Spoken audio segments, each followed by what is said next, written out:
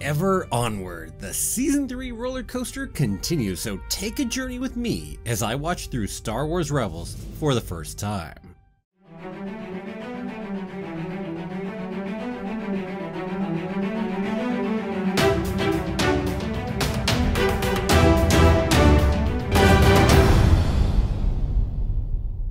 Well, hello there, my name is Jeremy and welcome back to Freeform Disney. Only one big announcement this time, and that is that the next Rebels live stream, which is going to be for the 3 episodes after these ones here, that is coming Sunday the 14th of March at noon Pacific Standard Time or 8 p.m. UTC London time. And I'm looking forward to seeing y'all then.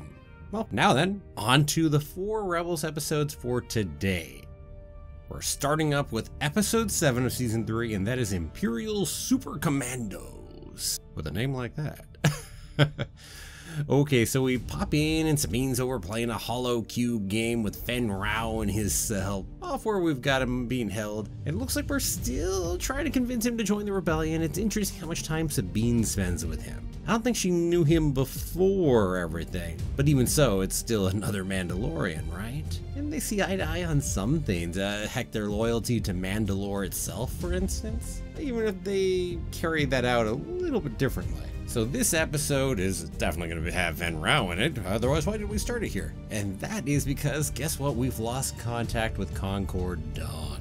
And so the plan is going to be to send Sabine, Ezra, and Fen Rao in the Phantom 2 to head by Concord Dawn and check out the situation. Not going to land there or anything. I think we could probably check it without Fen Rao the first time, but that's fine. After all, we don't have a story otherwise and would have to just watch the second mission otherwise, right? Well, anyway, we get a big Lesai moment where Rao's in the ship with them and Ezra just stops guarding him and turns his back on him. And Rao, who has his hands in front of him, comes up behind and bashes Ezra over the head and then, well, takes out Sabine too. Dying Ezra. Ay, man. Oh, by the way, nice paint job on the Phantom 2. Not as flashy as I expected out of Sabine. I thought there would be something far more intriguing, but hey, it's still nice. And they get down to the planet because Rao went ahead and landed it there while they were all out, and find Rao stunned. And that is because he is looking at the site of his base burning. And apparently they were all taken out by other Mandalorians. Ooh, harks back to a comment earlier in the episode about the infighting among the Mandalorians. Yeah. Dang.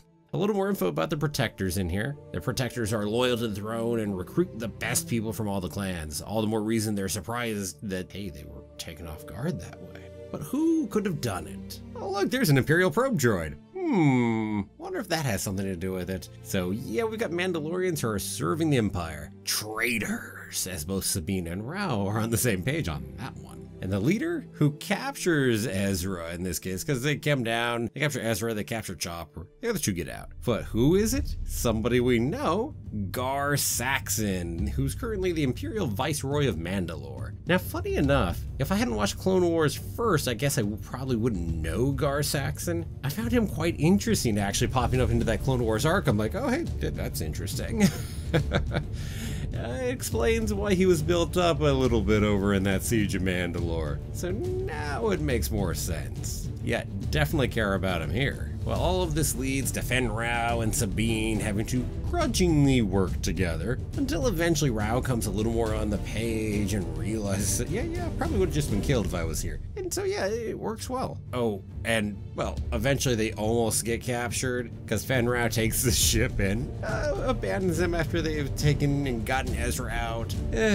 Yeah, well, what do you expect, right? And Saxon intriguingly invokes Sabine's mother during the course of this, who apparently has also joined the Empire and has been looking for Sabine. And, ooh, there's some family drama in here that's gonna come back later. Whether season 3 or 4, it's definitely coming back. And hey, they've got this perfect opportunity to take out Saxon and his whole crew of Imperial Mandalorians because Chopper sent feedback into all their helmets and disabled them for a little bit. Oh, but we don't do it. We figure, hey, why take them out? I mean, that would end the action. We wouldn't get a nice cool chase scene. I mean, we could do that, but no.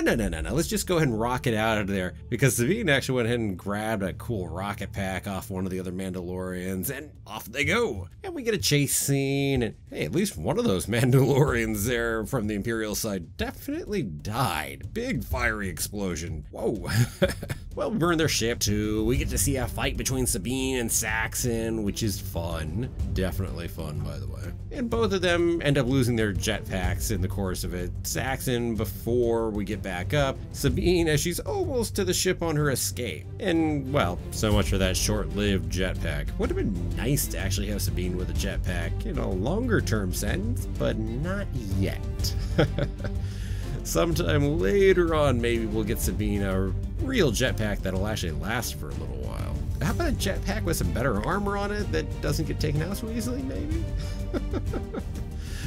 Oh, maybe when she goes back and eventually meets her mother, maybe there will be a jetpack there waiting for her. And hey, our people escape. Saxon's still alive. No surprise. Oh, and by the way, the reason they escaped is because Fen Rao came back and saved them. I just thought I'd note that. Fen Rao? Yeah, he's joining the rebellion now. Yeah, after all that. So this is definitely not the end of seeing Fen Rao and Saxon and, well, Sabine by extent, of course, too. Definitely gonna be some interesting Mandalore action going on. Fun episode. I definitely enjoyed this one right here. I admit it was a little clunky and forced at times, but I like a lot of what it was trying to do. And hey, there was some good Sabine and Mandalorian stuff in here. Definitely makes me interested to see where we go next. But first, we're on to episode 8, Iron Squadron. Oh, okay, so we got a new squad. Okay, this could be interesting, right? Well, let's get there. So first, we've got the Phantom 2 docked with a Ghost, which, by the way, feels really weird. I guess it fits, but man, it just does not look right to me. I'm too used to seeing the Phantom with the Ghost, right? So what are we up to? Well, the Empire is planning a big attack against my Capo. And so we're gonna go over there and evacuate rebel sympathizers from the planet. But we've got this Iron Squadron, which apparently is a new ship. And we've got this kid, Mart, who's captaining it. And Mart apparently is the nephew of our Commander Sato.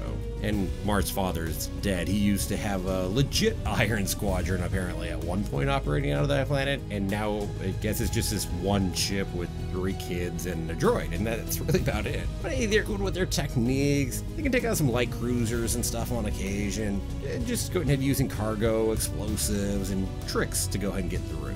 So definitely Sato wants him to go save his kid. Well, his nephew, I should say. Unsurprisingly, so that's going to be part of what we're up to. And so we get a bit of a mirror image, I guess, kind of a bit of our crew, because Hera, Sabine, and Ezra, plus Chopper, go onto that ship and to go talk to them all. So yeah, you know, 3 and 3, along with the droids. By the way, interesting, I'm not used to that one alien species right there, Guti, the pink one. I don't think so anyway.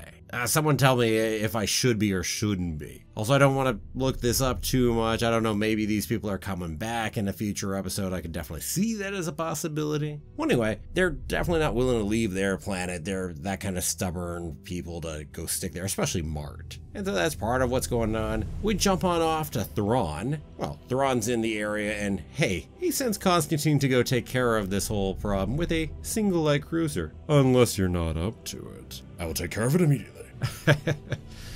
Well, hey, we're gonna kill off Constantine, right? Yeah, not yet, apparently. Not yet. Ezra gets some nice lines in there, like how we fight is just as important as what we fight for. And, well, they try to go ahead and get everybody off, but Mart goes and tricks them all and stays behind in the ship. Haha, he's gonna go ahead and take on Constantine in his ship. Ha ha ha.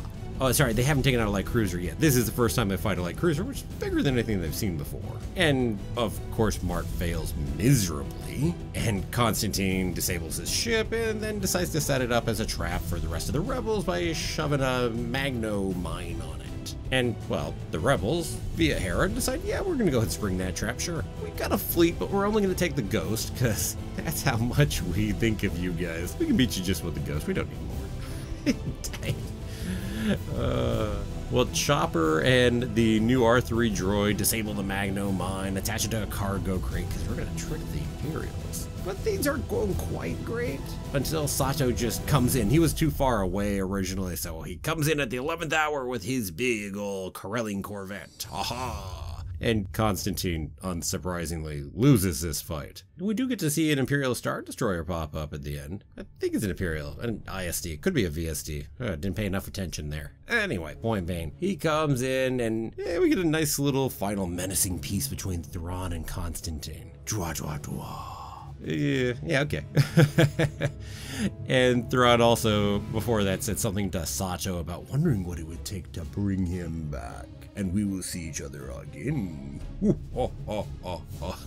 Something like that.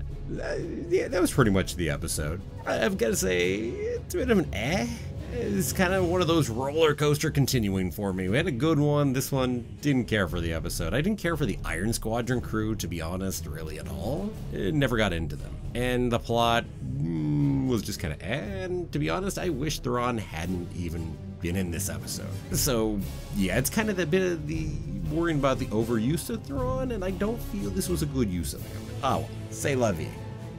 Moving right along, let us move to the next episode. This is episode 9, the Winkathu Job.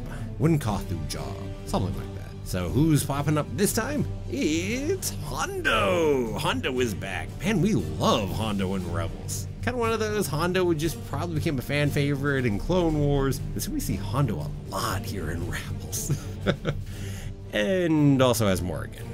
I could have done without that. And frankly, he doesn't add a dang thing to this episode, as far as my opinion is concerned. So hey, big profit time, because Ezra set up a deal with Hondo. And so hey, we're gonna go work with Hondo and as Morgan to hopefully get some proton bombs. So off to the planet Winkathu.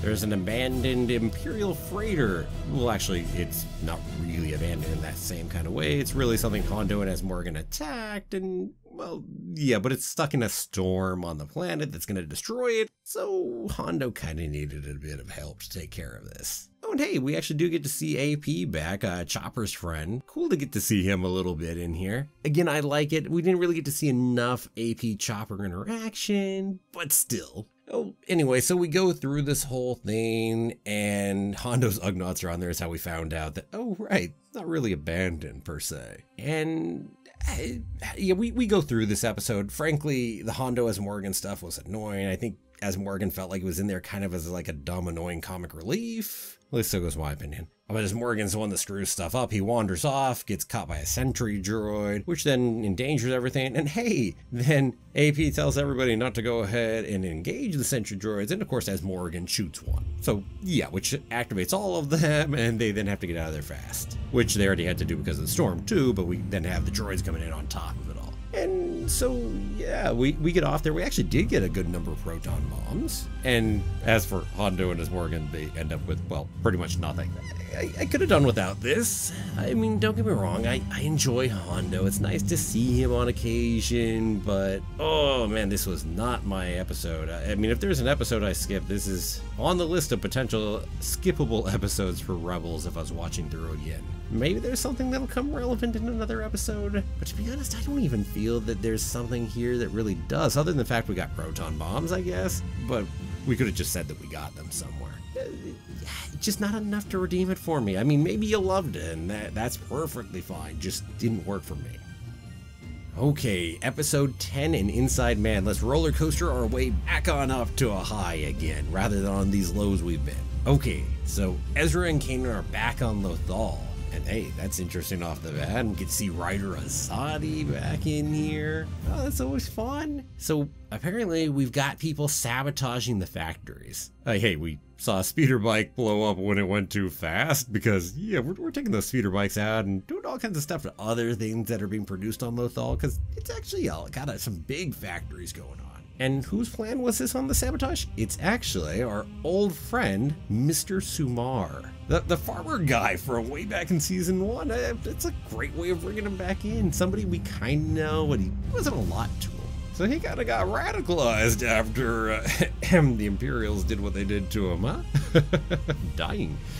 Nice. Well, anyway, apparently the plan is in the future they're aiming to take out the facility. So Phoenix Squadron as well as another cell is going to go ahead and do that. So that doesn't happen in this one. That's clearly something somewhere in the future. So I don't know when that's happening, but looking forward to that. That's going to probably be a big episode, or maybe a pair of episodes. Maybe it's the season finale. That could be where we're headed. I'm not sure. We'll see what we see. We do find out the Empire's working on a secret weapon. Dun dun dun. Oh, some other interesting things while we're here on all the hollow screens with the Imperial flag. Oh, very fascist Empire feel to all of this. Okay, so anyway, let's go in because we're trying to find out some information on what's going on and what this secret weapon is they're working on in there. So Ezra and Kanan infiltrate along with Chopper, and also Sumar, since he's working there, goes with them. Well, and guess what? It's not just the normal people there, because Governor Price and Callus are there. Oh, and Imperial High Command, i.e. Thrawn. Whoa, and what happens next is just one of those wow, damn moments. Because what does Thrawn do? Well, he has our good old friend Sumar test the last speeder bike that he made and inspected and bring it up to full speed. Well, we know what happens when it goes up to full speed. We saw it recently. And Thrawn forces him to finish, even when it's clear it's overheating. So the speeder bike explodes and Sumar dies in front of everyone assembled. It's like, wow! See, there's how you can go ahead and make use of a character that we do know a little and have some connection to. Ezra certainly has a connection. Oy, nicely done. Thrawn, now that I have your attention, know this. Whatever you build here, you will test personally. I expect your malfunction rates will drop substantially. Yeah, probably so. Dang. Extra piece, we get to see how shocked Callus is in the background, which is an interesting bonus point. Ezra, by the way, quick to anger on this. Unsurprising given where he is. He gets held back by Kanan, so it's not like it's a problem here. And now we get into the rest of this because the whole facility gets locked down. Columns are jammed, so can't even communicate outside. But Chopper makes a distraction after Thrawn and her big officers are gone, and Kanan and Ezra dash on off. So we're gonna find out what the secrecy of the project in A2 is. What are they guarding? Some kind of new fighter initiative. Dun dun dun. Oh, and during this episode, we're having a bit of fun sending Kanan and Ezra through what I'm calling the Forest of Coincidence. Which, by the way, is a Gallivant reference. If you don't know Gallivant, watch that show sometimes. Really good show. Anyway, but point being is anytime they need something, it just suddenly materializes for them. They need new disguises. Oh, look, 2 troopers start walking up. They need a clearance code to get into A2. Oh, look, a droid with a clearance code shows up. It's fine, and it's fun here, actually, because we're purposely making it a joke. And in fairness, they also probably would have gotten what they needed eventually anyway. I'm not worried, even if we didn't do a whole Forest of Coincidence thing. So yeah, good old wink and nod to the audience. A little fourth wall break in that sense, but yeah, it was good. Anyway, we get to see Thrawn off on the other side with displays of pictures and arts from our crew, graffiti from Sabine with the Phoenix symbol, and he's of course talking with Callus and explaining how important it is to be able to study all this. And it's nice to get to see this because Thrawn very much cares about artwork. That's certainly the Thrawn I know already.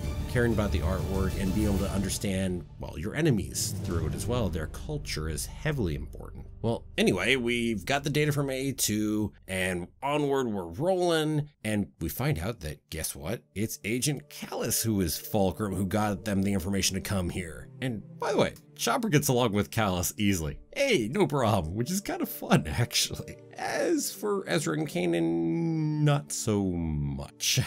They have a little too much fun beating him up to make things look convincing, shall we say? Yeah. Thrawn, of course, figures out what's going on and knows that tries, but again, this is 2 Jedi, so good luck stopping 2 Jedi from getting out and making it past the Imperials. To be honest, even if Callus didn't help them escape, they probably would have pulled it off anyway. Now, they wouldn't have known to come in the first place, so Callus says Fulcrum definitely was beneficial and helpful. Now, here's, well, okay, first, it's a TIE Defender, and that's cool. Let me just say, TIE Defenders are great. end of the episode, here's a bit of a problem I have with this one though. As much good stuff as there is in here, they get out and Kanan and Ezra go ahead and tell the rest of the crew by Hollow that Callus is Fulcrum, and I'm going, WTF is that? I mean, how guarded the information is about Fulcrums. You're telling the rest of your crew on Hollow? First off, it should never go by Hollow in the first place, and probably should never be told at all. I mean, look how guarded we were about who the identities of Fulcrum were before. Harry didn't even tell Kanan that Ahsoka was the Fulcrum she was talking to.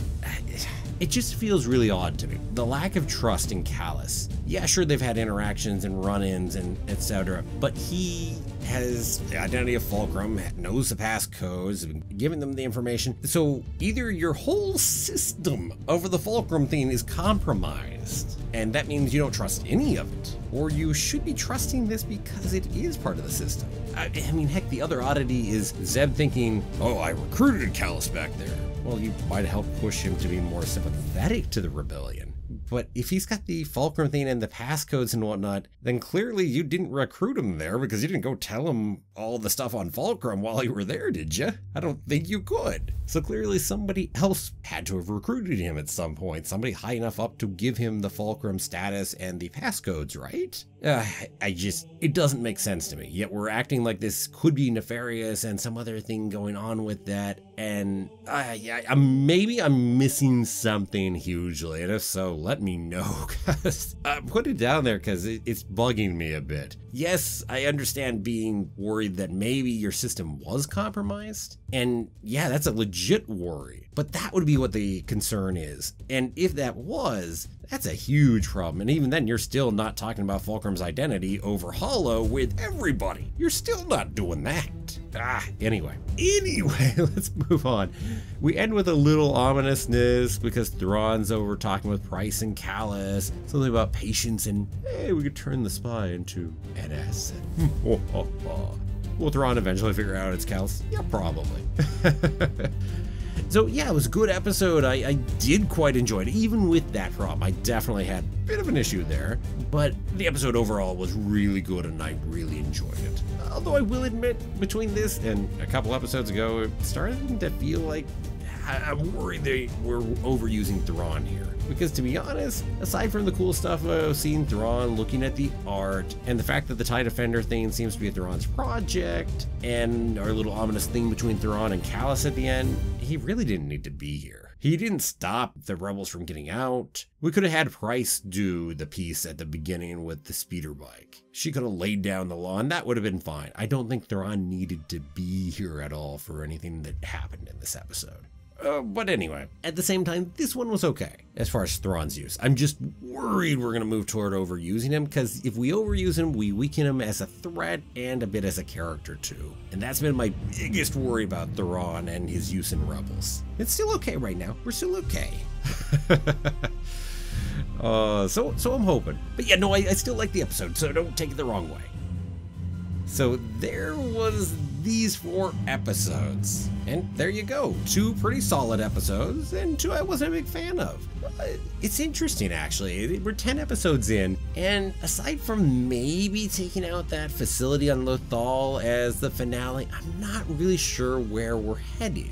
If it's that, okay, then I have caught the clue on it. If not, I'm not sure, because nothing else feels really big and pointing that direction. Whereas season 2, oh man, I had a pretty good idea where we were rolling, or at least an idea for what was happening for probably that finale. Definitely it's going to be some kind of confrontation with Thrawn. I make an easy bet on that. But yeah, probably the TIE Defenders, or maybe the facility, or both. We will see soon enough. And hey, I'm also guessing that the next few episodes are going to be pretty good, as it was recommended that I live stream them, so looking forward to that. And hey, it's been a while since I've live streamed Rebels at this point, so I've missed you all in the live chat talking Star Wars, so that is coming up soon. Don't worry, there'll be a regular video after that for the people who don't join the live stream or don't like them that way. So yeah, I'll see you one way or the other on the next few episodes. And hey, at that time, well, what about you? Who did you like joining the rebellion more, Fen Rao or Agent Callus? Let me know down below in the comments. And let me take a moment to thank all my wonderful patrons again. If you're interested in helping the channel through Patreon, there's a link in the description. Always appreciate it. And to everyone, thank you so much for watching. If you liked the video, please give it a like, a share, and don't forget to subscribe. I'll see you back here next time for another new episode of Freeform Disney. Have a magical day, and may the Force be with you always.